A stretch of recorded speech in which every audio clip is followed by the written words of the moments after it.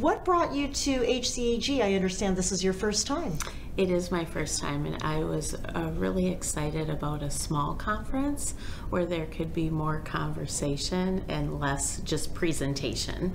Okay. And so I had heard about this group and thought it was time to check it out, and as I told Ferris, find my people. Okay, and how has it been? Have you been finding the right people? I have. It has been wonderful. I am new to the payer side of healthcare. I've been working at Ucare about a year, and so actually finding those people that I called my people has been interesting, and being able to have those conversations one-on-one with the other attendees and the speakers has been wonderful. That's terrific.